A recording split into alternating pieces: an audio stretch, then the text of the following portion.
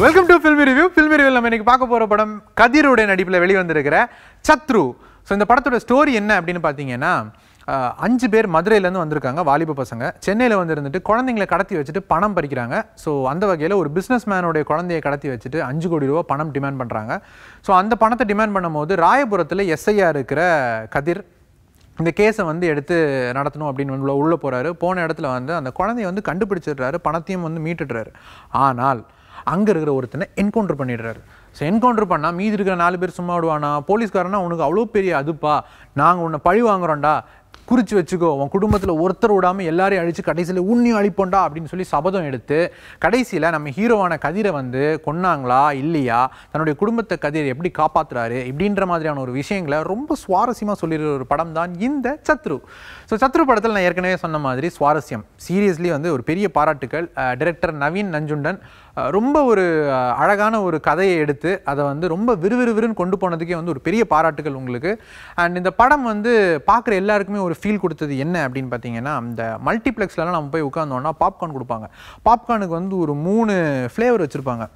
Sweet barbecue, அப்புறம் onion, cream and onion flavour, இந்த மாதிரிலாம் வச்சுருப்பாங்க இல்லையா. அது எல்லாத்தையுமே வந்து தூக்கிட்டு காக்க வேட்டாடு விளையாடு இந்த மாதிரியான படங்களை வந்து உள்ளே போட்டு எல்லாத்தையும் வந்து பாப்கார்னில் வச்சு நல்லா குலுக்கி கொடுத்தா அதான் சத்ரு. ஸோ இந்த மாதிரியாக ஒரு படத்தை வந்து எடுத்துருக்கிறாரு. அண்ட் சீரியஸ்லி இந்த படத்தில் வந்து காக்க படத்தில் வந்து பாண்டியா ரோல் எப்படி வந்து ஒரு பவர்ஃபுல்லான ஒரு வில்லன் ரோலாக இருந்துச்சோ, அதே மாதிரி இந்த படத்தில் வந்து ஆக்டர் லகுபரன் ரொம்ப ஒரு பவர்ஃபுல்லான வந்து ஒரு வில்லனாக வந்து இந்த படத்தில் வந்து பண்ணியிருக்காரு. அவருடைய நடிப்பாகட்டும், அந்த நேர்த்தியான ஒரு ஒரு ஒரு வில்லனிசம் ஆகட்டும், எல்லாமே வந்து ரொம்ப அழகாக வந்து பண்ணியிருக்காரு. பெரிய பாராட்டுகள். அவர் மட்டும் இல்லை, அவர் கூட இருக்கிற அந்த 4 பசங்க அவங்களுமே வந்து ரொம்ப நல்லா வந்து நடிச்சிருக்காங்க. சொல்லவே தேவையில்லை, இவங்க எல்லாமே வந்து தியேட்டர் ஆர்டிஸ்ட். ஸோ நடிப்புக்கு வந்து பஞ்சமே இல்லை, சூப்பராக வந்து நடிச்சிருக்காங்க. பெரிய பாராட்டுக்கள். அண்ட் படத்தில் வந்து ஆக்டர் கதிர், இவர் வந்து சிகை அப்படின்ற அந்த கடைசியான ஒரு படத்தில் கூட ரொம்ப நல்லா வந்து பண்ணியிருந்தார். அதில் ஒரு டிரான்ஸ்ஜெண்டர் ரோலில் வந்து சும்மா அப்படி மிரட்டியிருந்தார். அண்ட் இப்போ ரீசெண்டாகவே எல்லா படங்களுமே நல்லா பண்ணிட்டு இருக்காரு. ஆனால் இந்த படத்தில் ஒரு வெறப்பான ட்ரெஸ்ஸுக்கு கஞ்சி போட்ட ஒரு போலீஸ் ஆஃபீஸர் எப்படி வந்து வெறப்பாக நிற்பான் அப்படின்ற மாதிரியான ஒரு ரோல் இவருக்கு வந்து கொடுத்தா, இவர் அங்கே வந்துருந்துட்டு இன்னும் அப்படின்னு கண்ணை தான் உருட்டுறாரே தவிர அவருடைய பாடியில் வந்து எந்த ஒரு மேனரிசமோ இல்லை பாடியில் எந்த ஒரு மெனக்கடலோ ஒரு போலீஸுக்கு வந்து சுத்தமாக தெரியல. அதே வந்து ஒரு பெரிய சர்க்கிள் அப்படின்னு சொல்லலாம். அண்ட் நிறைய இடங்களில் வந்து இது ஒரு புத்திசாலி போலீஸாக காட்டுறாங்களா இல்லை முரட்டுத்தனமான போலீஸாக காட்டுறாங்களா நமக்கே வந்து தெரியாமல் போச்சு. ஸோ அதனாலே இந்த படத்தில் வந்து கதிர் எப்படி தெரிஞ்சாருன்னா, இவர் ஒரு முரட்டுத்தனமான முட்டா போலீஸ் அப்படின்னு மாதிரி தான் வந்திருந்தார். சீரியஸ்லி நிறைய சீன்ஸ்லாம் வந்து ஒரு சின்ன பையன் எஸ்ஐக்கு வந்து சஜஸ்ட் பண்ணுவான், சார் இது அப்படி இல்லை சார் இப்படின்னு வந்து நிறைய இடங்களில் வந்து சொல்லுவான். ஓ அப்படியாடா இவர் கேட்பார். இந்த மாதிரியான சீன்ஸ் எல்லாமே வந்து நீங்கள் வந்து தவிர்த்துக்கலாம் அப்படின்னு தோணுச்சு. அண்ட் கதிர் வந்து இன்னும் கொஞ்சம் பெட்டரான ரோல், தனக்கு எந்த ரோல் சூட் ஆகுதோ அதையும் எடுத்து பண்ணால் அவருக்கு ஒரு நல்ல ஃபியூச்சர் இருக்குது. அண்ட் படத்தில் வந்து ஹீரோயினா ஸ்ருஷ்டி டாங்கே வந்திருக்காங்க. அண்ட் இவங்களுக்கு வந்து ரொம்ப ரொம்ப ரொம்ப கம்மியான ரோல் தான் அந்த படத்தில், வர்ற டியூரேஷனே வந்து ரொம்ப கம்மி.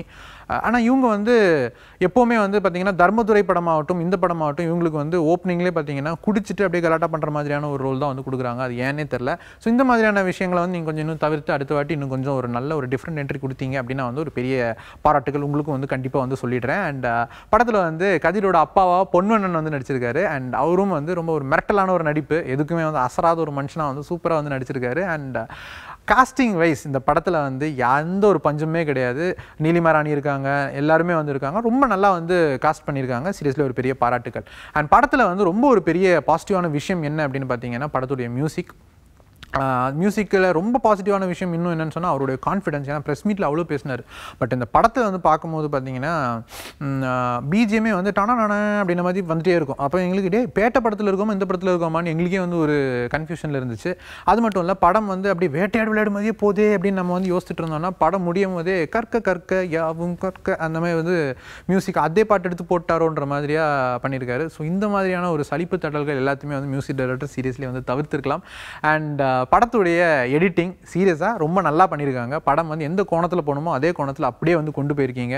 தேவையில்லாமல் நான் வந்து சீன்ஸை மாற்றி வைக்கிறேன்ற பேரில் வந்து சீரியஸ்லி எந்த ஒரு லேகுமே இல்லை, ரொம்ப அழகாக வந்து கொண்டு போயிருக்கீங்க. பாராட்டுகள். அண்ட் கேமராவும் ரொம்ப விறுவிறுப்பான காட்சிகளாக ரொம்ப விறுவிறுனே கொண்டு போயிருக்கீங்க, அதுக்கும் ஒரு பெரிய பாராட்டுகள்.